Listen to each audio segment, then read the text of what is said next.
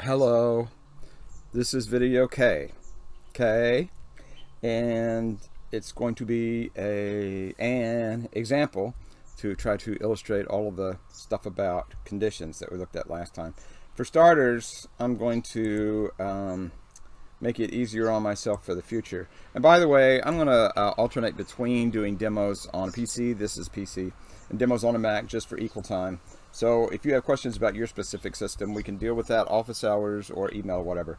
But I got to go to Windows C, Drive, Program Files. What I'm searching for is the code blocks thing. And I don't want to have to do this all the time.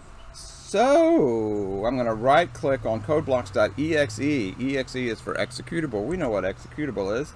And send to somewhere. Send to desktop create shortcut. That's what I want to do. So I don't have to navigate through there all the time. Look, it even has its very own little customized icon. Now I can just click on that whenever I want to open code blocks. Whenever I want to open code blocks. There we go. Okay. And we'll start here, and I'm going to go to File and make a new project. New. I probably don't have to explain this to you, but I will. I haven't used code blocks before this semester, summer school. We used to use something different, and they just now installed this in the lab. So yeah, I'm kind of hunting and pecking myself on this. New project. I know we want a console application. Go. Next, C++. Project title. This is my example 01, because we might have more than 10 examples. Example 1, and since it's the project title, I'll say what it is. This is going to be to demo conditions. There. And I believe these, it looks like these are all the settings that I set up last time, so you don't have to enter those every time. You can just put the project name of your new project, and away you go. Leave everything else the same, and there we are. And there's the main.cpp that it made me automatically. Come on, open up. There you are. Except I don't want to use that main. Actually, I'm going to shrink this down temporarily. And I said I was taking shortcuts so I wouldn't have to hunt and peck. Now I am. I've got to surf over here. This is us. This is docs. This is the one and only lab we've done so far. And there's my original source code file. I'm going to right click on that and copy. And where is my summer stuff? Oh, I know what I did. I put that at documents and then just one level up from that, so it's close to the bottom. There it is. 2124 summer 2020. Click. There's my brand new project. Double click. And now I right click and paste there. And lab1a.cpp, I'm not going to leave it that. You are now going to be called, you shall be mine, and I shall call you example 01. There. And I don't need to put demo conditions. That's the name of the project. Why did I do all that? Well, let me click out of here. And where's code blocks? Open that again. And main, you are out of here. You have outlived your usefulness. No, you know what? I better leave that there because it might make all this stuff disappear. I'll start by clicking on sources. Right click. Nope. Right click on, I told you I was new at this. Right click on the name of the project itself and add files. And I want to add the file I just now renamed, example01.cpp. Open. And all that stuff, whatever it said. Okay, now you'll notice that it was added to the source code files over here. Main, I no longer have any use from you, so I shall right click and get rid of it. Remove from project. There we go. So now I have a project with my lab1a.cpp, and I didn't have to type it in all over again. Let me make sure I didn't break it. Let me build it and run it. Build and run. Temperature 123. We'll assume that's right. 123. Yeah, that's 50.5556, or at least I'll say it is. Be sure to press enter, not click away from the window. Now, why are we here? We are here because we are making a new program from this. This will now be well, no, I did rename it on disk. I need to rename it up here. That's right. Example1.cpp. Flustered old man. My name here. Okay, I shall do that. Let's call me R England. And then away we go. And I need to upgrade the documentation. It's doing more than that. DEMO, demo conditions. No, that's not right. Demo use of conditions. How are we going to do that? Well, instead of doing one, let's convert a bunch of temperatures. Convert temperatures. No, temperature values. There we go. That's good enough for now. I might need to go up and adjust that later. How are we going to do that? Well, let's say, for purposes of argument and code development, that instead of just one temperature, we're going to do a whole bunch of them. And enter temperature. Let's only do it for water. Watch this. Water. Enter water temperature in degrees Fahrenheit and read it in. Now, by the time I get this far, I've read in a water temperature, but I might want to do several. So I'm going to backspace over here, put a comment to, and what am I going to do? Loop as long as temperature is a water temperature. T-E-M-P-E-R-A-T-U-R-E. There we go. I can't spell either. How are we going to do that? Well, as long as indicates to me that we don't know in advance how many times we're going to be doing this, which that calls for a while loop, spelled in English. While, and if it's water, it's got to be above freezing Fahrenheit. So it's got to be F-D-E-G-R-E-E-S. It's got to be greater than the freezing point. Notice, look at this, symbolic constant. I get to reuse that. And I don't have to go to all the trouble of typing in 32. That would just be exhausting. E-Z-I-N-G underline. Oh, look at this, it's trying to help me. I think I could probably press enter. Yep, and it did. It filled it in for me. Your editor may be different depending on which editor you're using. It's got to be more than that, and simultaneously, it's got to be D-E-G-R-E-E-S less than the boiling point, B-O-I-L-I-N-G, underlined F for consistency,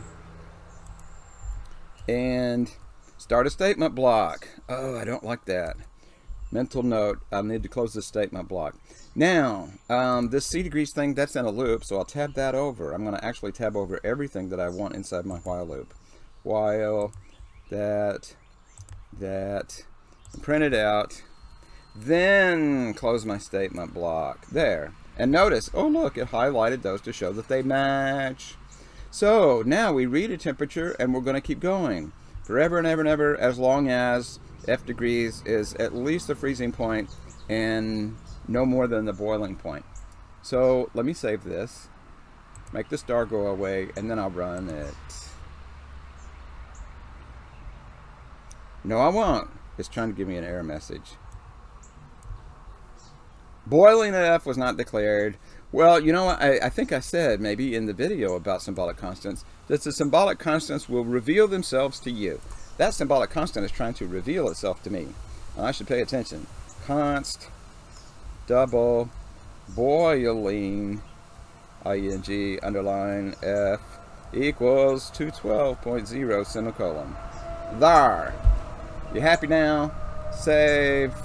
Compile and run, and it runs. Water temperature degrees Fahrenheit, 123 degrees. Whoa! Halt! I can Control S, I think. Yep, Control S will stop. Control Q will go, but that doesn't help. It's going forever. So I need to click on this X up here. Stop the madness. And I didn't get a normal termination message. I broke out of the program by clicking on the X window. What's wrong with this picture? Well, let's look at the logic here. I said what the program was going to do. I read the initial value. While that initial value fits this condition. Is this wrong? It's got to be at least freezing, but no more than boiling.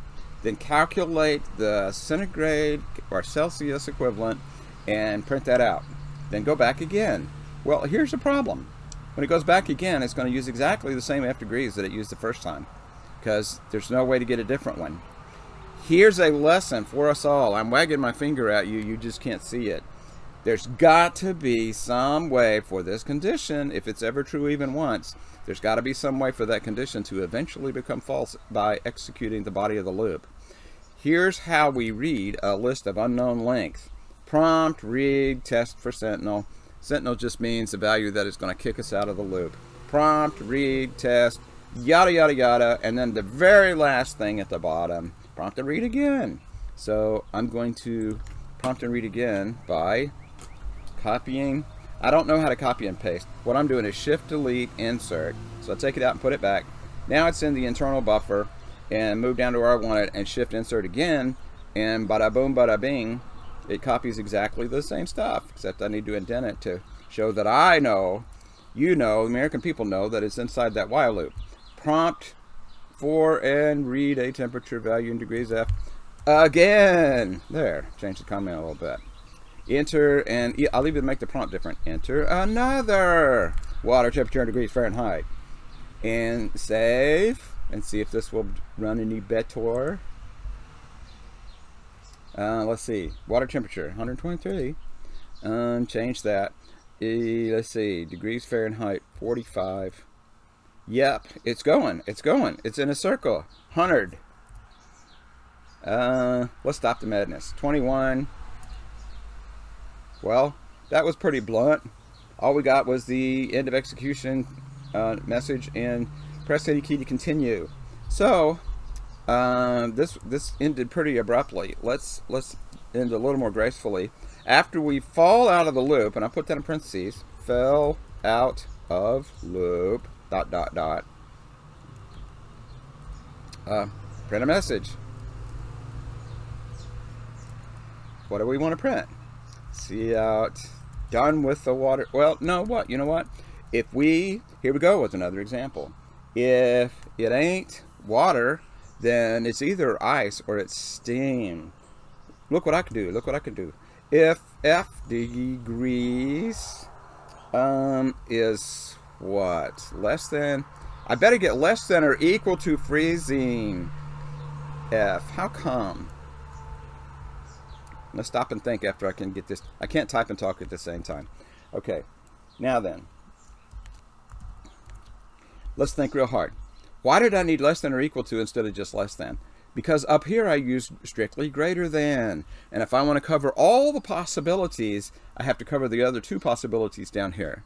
If I just put less than, then it's still not going to print a message if it is strictly less than.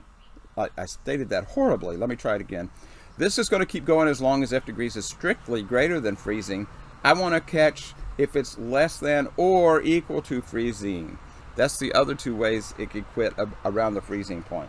So if that happens, I'm going to print out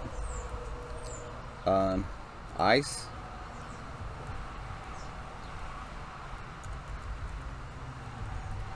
There. Well, that's not a horribly enlightening message. Let me add stuff to it. See out. That's not water. That's... Well, I need to develop a convention. Am I going to put the space beginning or the end? I'll put it after, getting ready for whatever comes next. There. That way I don't have to remember to put one in front of ice. And just for convention, I'll put a space after ice, even though I probably won't see that. That's not water, that's ice. And you know what? Let's go ahead and do an illustration of an else. Else has its very own statement block. This is what will happen if my if condition is false, which will be if it's what? Well, it won't mean that it's. Here's a very strange logical thing here. When I let me type this first. See out, and then you can shrink back in amazement or shock or whatever you want. That's steam. And you caught me. If it's not below the freezing point, it doesn't necessarily mean that it's steam. Except, let's put on our thinking caps and think about where we are. If we are here, that means we fell out of the while loop, and the while loop was going to keep going as long as the temperature they typed in was a valid water temperature. So, what are the reasons we could possibly fall out of the loop? There are two. We either fell out because it's ice, because it's less than freezing, or we fell out because it's steam. It's greater than the boiling point. Those are the only two possibilities. So no, it is not invalid for me to use an if-else down here. The only two possibilities left for F degrees, and now I'm repeating myself, are that either it's ice or it's steam, or so I'll claim. And I'll shut up and run it and see if I know what I'm talking about. Let's all see if I know what I'm talking about. Degrees Fahrenheit, 1, 2, 3. That's boring already. Let me put in 21. Well, you know what? That message, that is cosmetically poor, but it did the right thing. That's not water, that's ice. Mental note, go back and clean this up. Let's do a couple of things. I'm going to do, and whoops, not another C out, and endl. Those don't have to go at the very end. I could put that at the front. What that's going to do is leave a blank line before it prints that. And you might well have observed from our earlier use of it in the lab assignment, /t is a single character in the mind of the computer. If we're using C++, /t is how you type in the tab character. Why not just put a bunch of blanks? Well, we could, but there are tab settings on each machine. They might be different, and this way all of our tabs will be consistent with each other. Or so I claim. Save, compile and run. Water temperature, 1, 2, 3, that's the only temperature I know. Another temperature, 21. Look how much prettier that is. That's not water, that's ice. Run again, so much fun. 45, 67, 5,000. That's not water, that's steam. That is really, really hot steam. That'll probably burn you. Okay. What do we not have? We've got a while loop that uses condition. It actually uses a compound condition. We have an if-else. We don't have just a plain O if. That steam, look at this. I'm going to put a plain O if inside the else, which is absolutely legitimate. If it's possible that it's exactly, maybe it's unlikely, unless I remember to type it in. If F degrees is exactly equal to, it's not going to be freezing. If we're down here, it's going to be steam. Boiling point. Boiling point. I'll press enter because I want to accept that. Thank you, Mr. Autocomplete or Ms. Autocomplete. If it's, well then, here's what I'll have to do. Well, no, I'll keep going. C out. All one word. What's my convention? I'm putting the space after so I don't have to worry about it. They put ... in parentheses, but just barely. It's just barely steam. It's just at that boiling point. And here's my conundrum. I want that to be on the same line as steam and ice. So what I'm going to have to do is print my little ice or steam message and print my little but just barely message. And then when the show's over, after I've completely finished the if-else, all of that went on the same line. I'm going to sneak in a C out inline there. Whoops, with a colon. And now it's, or so I claim, it's either going to print that's not water, that's ice, all one line and then inline, or it's going to print steam and inline, or one more possibility, and if without an else, if it's boiling, it's going to say but just barely, meaning it's just barely steam. But I violate my convention. I need a space in case I decide to print anything else on the same line, and then return 0. Now, all these possibilities to test, let me shave it and build and run. Build and run. 1, 2, 3, of course. 21. That's not water, that's ice. I've already tested that.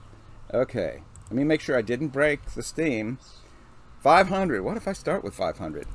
Well, look at that. It did not execute the while loop at all.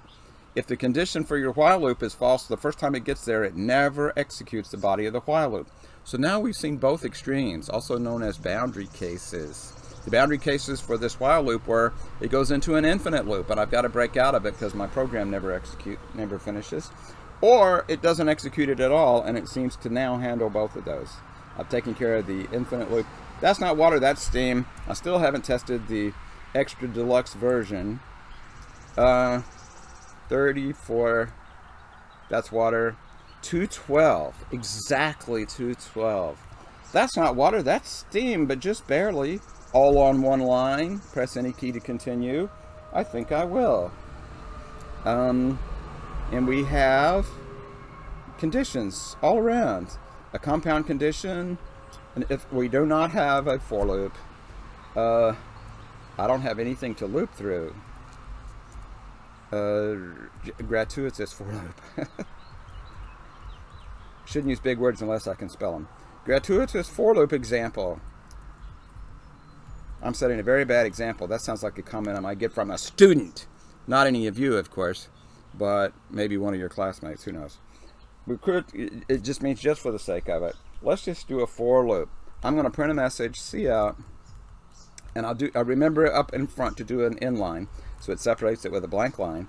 How happy are you? With life in general, with summer school, whatever you want to relate it to. And let's say it's got to be 1 to 10. How happy are you on a scale of 1 to 10? And that's a prompt. That's all one prompt. And I want it to stay in the same line, so I don't put an inline at the end. I put a semicolon. And here we go. Cout. I'll put an intro message with an inline and a tab. Look at me, trying to be so exact up front.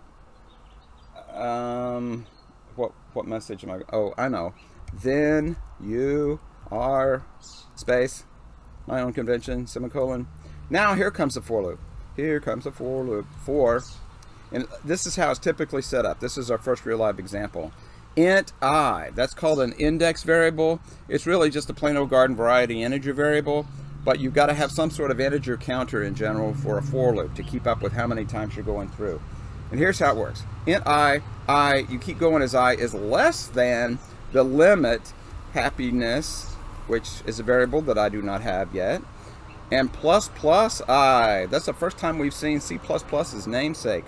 Plus plus is shorthand, in this case for I equals I plus 1. Not 4. Let me strip off the 4. Plus plus I is shorthand. This. I equals I plus 1. Those two statements are equivalent. Plus plus I is the same as I equals I plus 1. So here's how this is going to run. It's going to set up initial variable I, and I need to initialize it to 0. That's why it's called the init statement, the initialization statement. So it makes a brand new variable I, just to count how many times we need to go through the for loop, initializes it to 0 by convention. It's a very strong convention there. That might as well be the rules of C++. We keep going as I is less than happiness, and then we plus plus I. Remember, this last mysterious statement is going to be slipped in invisibly at the bottom of our loop. Stop talking and start typing. So, you are, I've already got a blank. Happy! Exclamation point space. Over and over and over again. And then cout inline when we're done, just to kind of cap it off and clean off the mess a little bit. Now, oh yeah, what I forgot was, if I'm going to ask them, then I also need to read it in. Cn into happiness is a warm puppy. Gratuitous for loop example, I'm going to ask them, how happy are you? Read in happiness, and then loop that many times. That's the plan. Save.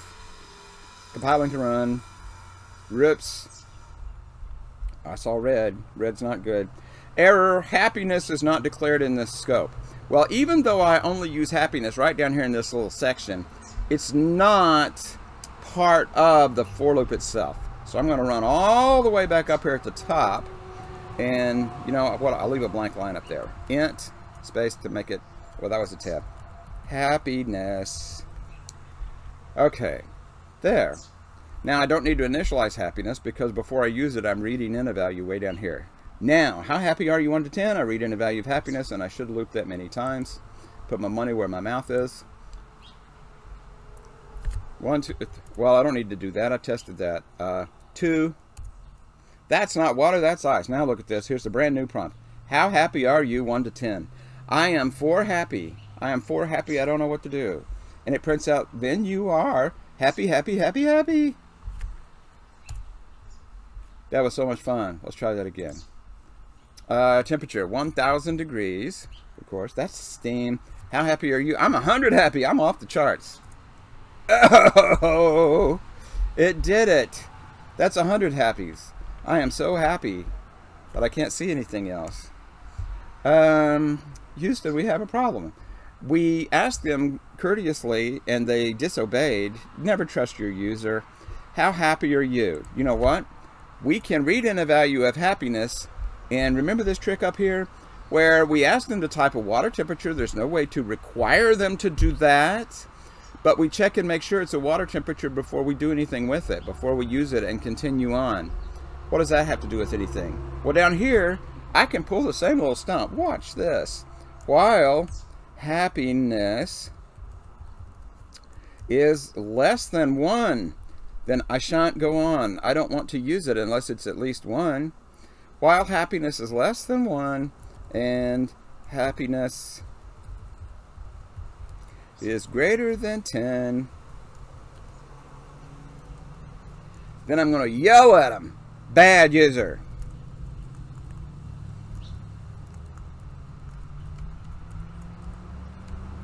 Please try again. We'll get nice.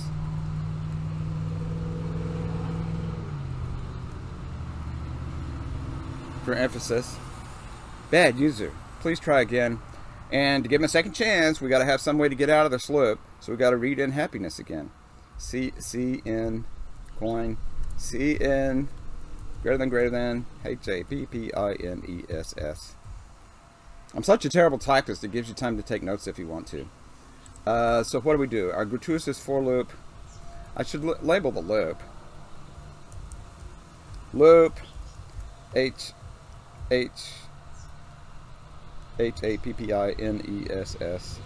times. There. That's what this for loop is all about, looping that many times. Bad user, try again. So if they don't behave themselves, we're going to make them do it all over again. Compile and run. 1.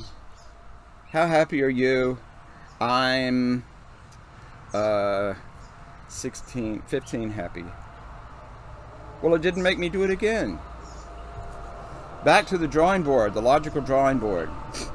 How happy are you 1 to 10? And we're going to try to enforce that. 15. They typed in 15. While, I want to hang on here. 15 is, it's not true that 15 is less than 1. 15 is significantly more than 1. So the first half of this condition is false, so the whole thing is false. What's wrong with this picture? Well, it can't be simultaneously less than 1 and greater than 10.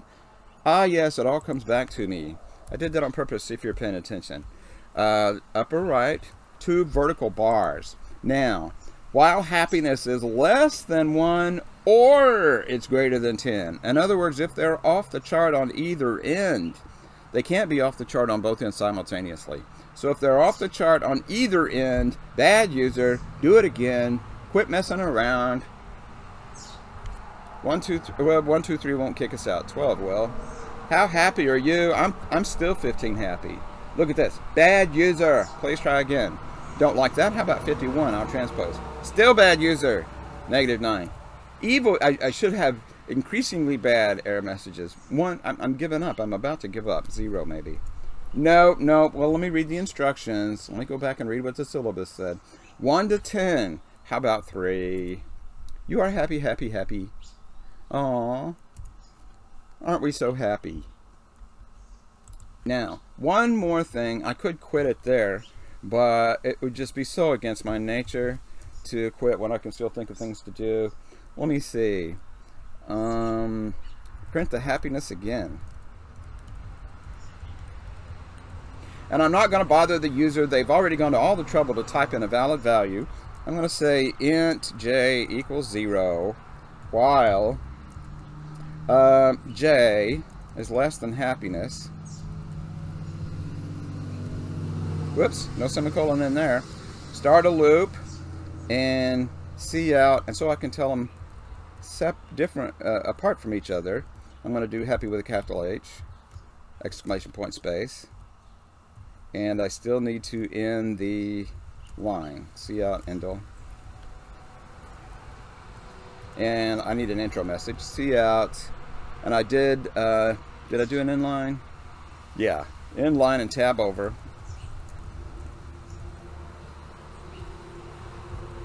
And again, you are, it should tell us how happy you are. Once again, on a different line. Let me see if it runs. Save and run. 200, no, 200 won't stop it. 2, 3, 4, that'll stop it. How happy are we? We're 19. We forgot. No, we're 5. Oh! What happened? While j less than happiness. Oh, look, they fooled us. I said they were exactly alike, but they're not. This is built into the for loop. If you're going to use a while loop, you've got to do it by hand, so to speak. So I need to put plus plus j down there. Dinky little statement. Why would that make such a big difference? Well, if I don't put plus plus j down here, then there's no way for this condition to ever rise to the point that it will be equal to happiness and kick us out of the loop. Did it on purpose, if you're paying attention. You can't believe that when I say it, by the way. You figured that out. How happy we are 6 happy. I don't think we've been 6 happy before. Look at this. You're happy. And again with caps. Happy. Press any key to continue. Why did I do that? Well, to show you that you don't even absolutely positively have to use for loops, except yeah, you really do need to know how they work, or you're not going to be able to read anybody else's code, because everybody else uses for loops instead of while loops. Whenever we know, here's the difference, when we know in advance how many times we need to loop before we get to the loop.